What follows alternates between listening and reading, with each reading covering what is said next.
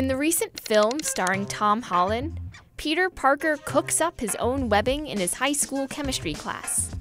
Now, he could have made it out of anything, like fishing line or even steel, and yet he chooses to replicate spider silk. Spider silk!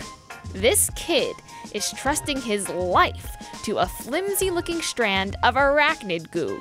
But it turns out, if Peter's web is anything like real spider silk, then his web-slinging antics are more realistic than they might appear. Now, spider silk doesn't look very durable. After all, a strand can be as little as 1/40th the thickness of a human hair.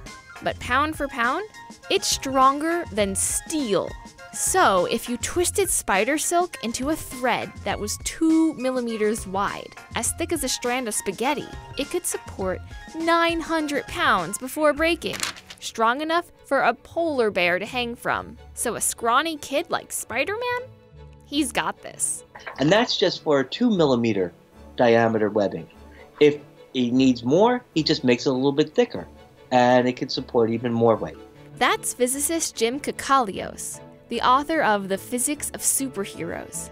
He says that the secret to spider silk strength is its structure. Real spider silk has 2 major components: extremely rigid nanocrystals that make the silk sturdy, and stretchy elastic polymers that make it pliable. That combination of tough and flexible makes the silk extremely hard to tear.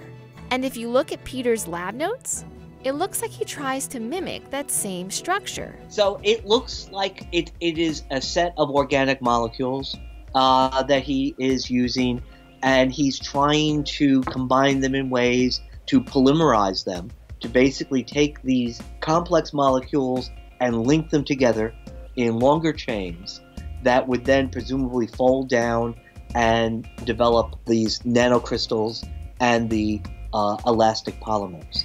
But Peter may have gone one step further and actually made one improvement to his synthetic silk. I think that instead of these little nanocrystals of proteins that spiders use, he might be using carbon nanotubes to provide the strength and rigidity. Carbon nanotubes are basically a sheet of carbon atoms that's been rolled up into a tube. And if Jim's right, Peter is one smart high school student, because these tiny tubes are actually some of the strongest material known to humans. In fact, they're over 100 times as strong as steel. And that's when they're microscopic. So a spaghetti-thin strand of this stuff, like what we see in Spider-Man, it could support far more than just 900 pounds. That would be able to support over 40,000 pounds. Suddenly, that fairy scene doesn't seem so far-fetched, especially since we have the technology to make those nanotubes in real life. Scientists at the University of Cincinnati, for example, have figured out how to grow carbon nanotubes in a lab and then spool them into threads. Sadly, those threads aren't meant for skyscraper swinging antics. The researchers' goal is a tad more practical. If you could manufacture it and make threads out of carbon nanotubes, you could make lightweight clothing that would be stronger than Kevlar.